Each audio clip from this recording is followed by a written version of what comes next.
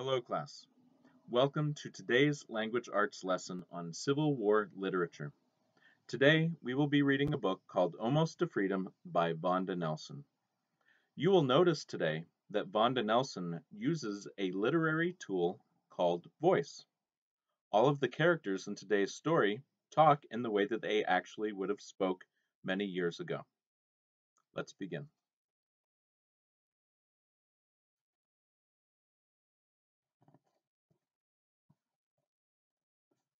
I started out no more'n a bunch of rags on a Virginia plantation. Lindy's mama was my maker. Miss Rachel done a fine job putting me together, taking extra time to sew my face on real careful with thread, embroidery they call it. I don't have no hair. Miss Rachel just made a bandana from some old cloth and tied it round my head like she wore. I used to think about having me some hair, but now it don't bother me none. When she's done sewing, Miss Rachel give me to her little girl. Lindy hugs me hard and says, "Your name be Sally. We gonna be best friends." From that first day, when Lindy be somewheres, I be there with her. I like how Lindy holds me at night and don't even mind when she rolls over me in her sleep. Being Lindy's doll baby is a right important job.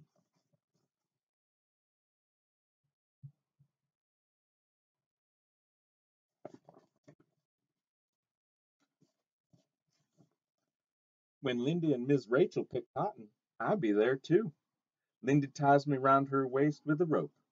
The knot's kinda loose, and after a while I fall to the ground. "Sally, you're getting yourself all dirty," Lindy says. "Now you stay put." Miss Rachel wipes sweat from her brow and shows Lindy how to tie me on tight. The overseer hollers, "Get up there," like he's talking to a couple of horses. He's riding over carrying his whip. Miss Rachel and Lindy quick start picking again. The work be hard, but the long days seem a mite easier with everybody singing, "Swing low, sweet chariot, coming for to carry me home."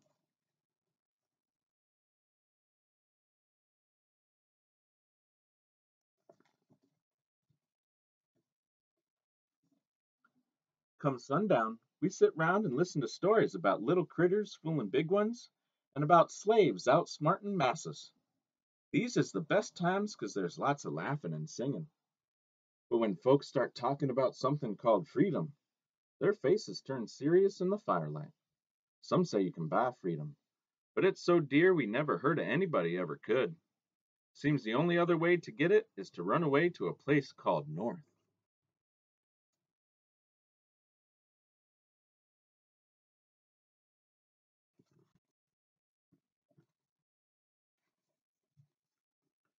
The way they talk, freedom must be a good thing. But after what happened to Lindy's papa, I ain't sure. Strangers chain Mr. Henry in a wagon and take him away. Massa sold him down the river, that's what folks say, 'cause he tried to get freedom. Miss Rachel, she cried and cried. Lindy, too. And she hugged me so hard I think my insides will bust out my seams. After that, Miss Rachel sits up at night looking at the sky. She holds Lindy and Lindy holds me. She rocks us singing, steal away home. I ain't got long to stay here."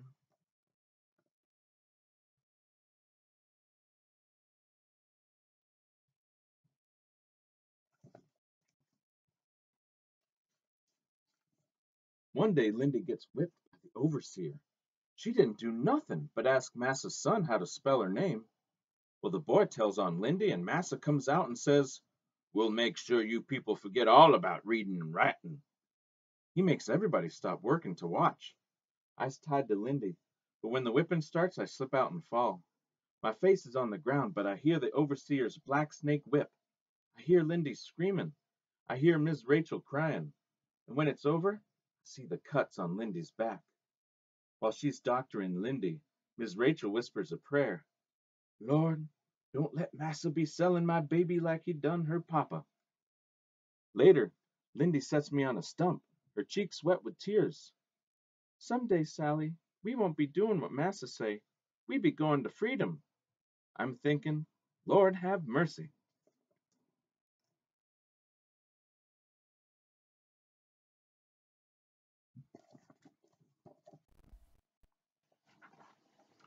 One night, Lindy's sleeping beside me like always. Then there's whispering, and Lindy's getting her clothes on. The sun ain't awake yet, but field workers is always up before dawn, so I don't think much of it. Miss Rachel's all dressed and telling Lindy, "Hurry now, but hush." Lindy grabs me up and ties me to her. The way Lindy's heart's beating, I know something important's happening.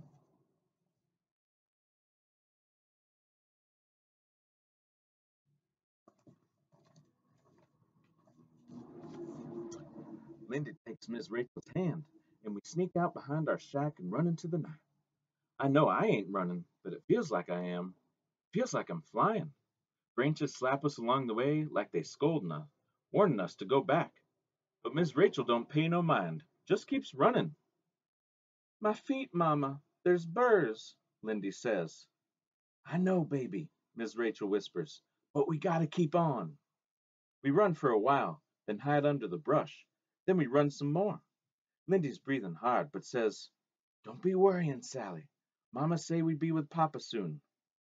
Soon don't come real soon.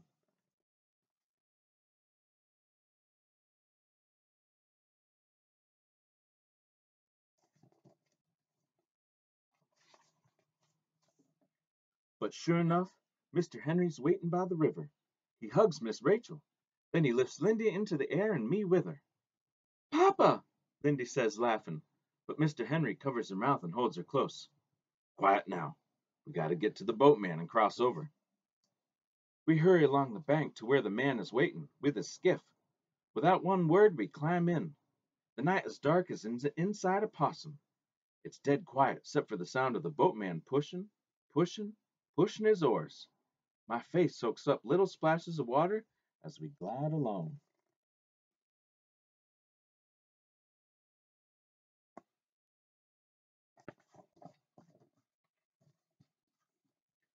On the other side, Miss Rachel squeezes the boatman's hand. Lindy's papa leads us through the night woods. We run and hide till we come to a house with a lantern glowing soft in the window. We crouch behind the barn. Lindy's papa calls out, Woo! Woo! Like a hooty owl. The lantern goes out. A white man wearing eyeglasses steps out of the dark. He motions us to follow him to the back of the house.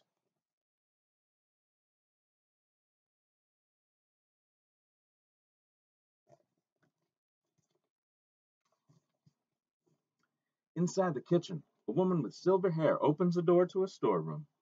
The man lifts a rug, takes some boards from the floor, and uncovers a ladder leading into pitch darkness. It's small and might chilly, the man says, but it's the safest place we got. He hands Miss Rachel a lantern. I've put blankets and water down there, and I'll get you some food, the woman says.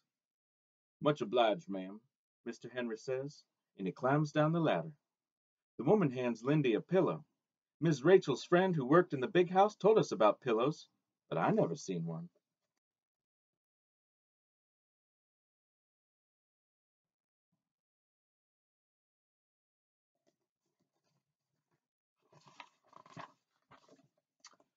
The secret room is tiny, but not much smaller than the shack Massa had us in.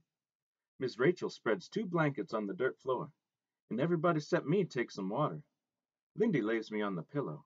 It's the softest thing, like a cloud from heaven. The silver-haired woman hands down a stew pot, bowls, some bread and cheese. Then she closes up the floor. Miss Rachel serves up supper. Nobody talks, too tired, too scared. They sop up the last of their stew with bread.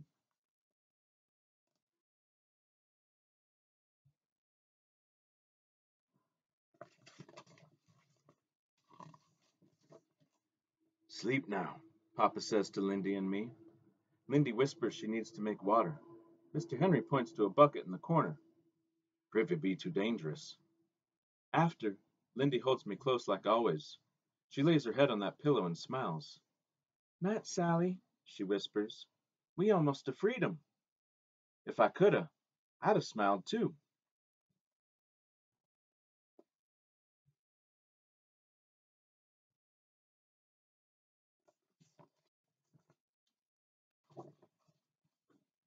Seems like we just get to sleep and Miss Rachel is shaking Lindy.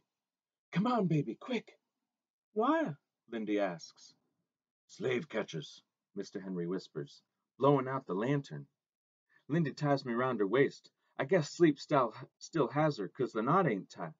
Miss Rachel tucks some bread and cheese in her apron, and she and Lindy follow Mr. Henry up the ladder. They're scrambling fast, and I feel myself slipping. Then I'm falling till I hit that dirt floor. Lindy calls my name. The silver-haired woman is closing up the floor. Lindy, wait! But you can't hear me, 'cause I ain't got no voice. The board shut out the light.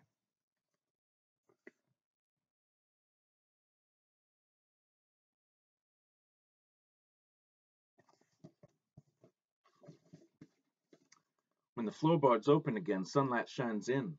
The silver-haired woman comes down the ladder. There you are, she says, picking me up. Your little mama didn't want to leave you. She straightens my dress. There just wasn't time. She sets me on a blanket and tucks it round me. Sleep tight, she says, and carries the lantern and privy bucket up the ladder. Then she closes the floor. If I could have made tears, them blankets would have been wet clean through. I want Lindy, but I know she ain't coming back. Can't. The loneliness swallows me up.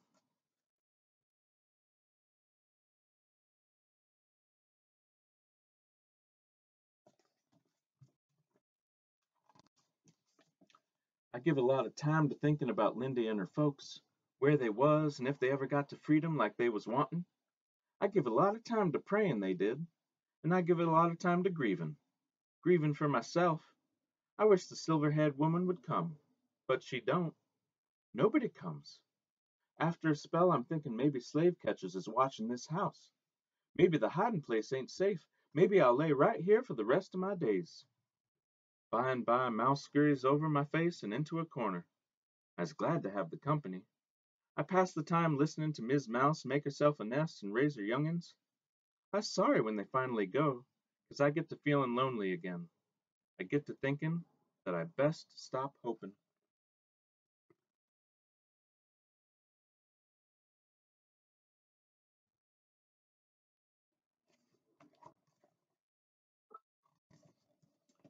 Then one day, praise the Lord, the board's being moved.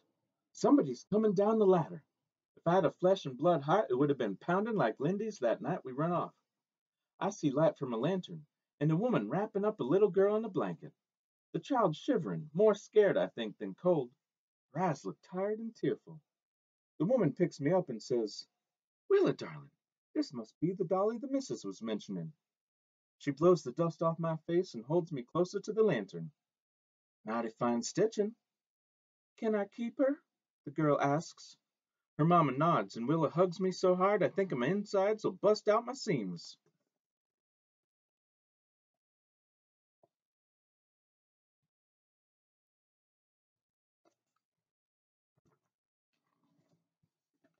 Two men come down the ladder. They talk about going north to freedom, their faces serious in the lamplight. When they settle in for sleeping, Willa holds me in her arms and whispers, You named Belinda. We gonna be best friends. Belinda. I like that. Sounds like Lindy. My face don't change, but I smiles inside, remembering the crackling of the straw mattress when Lindy's roll over me in her sleep. I sure do miss her, but I's mighty glad to be Willa's doll baby. It's a right important job.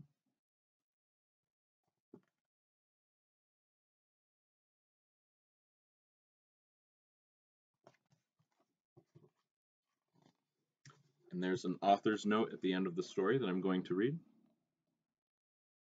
I was inspired to write Almost to Freedom during a visit to the Museum of International Folk Art in Santa Fe, New Mexico.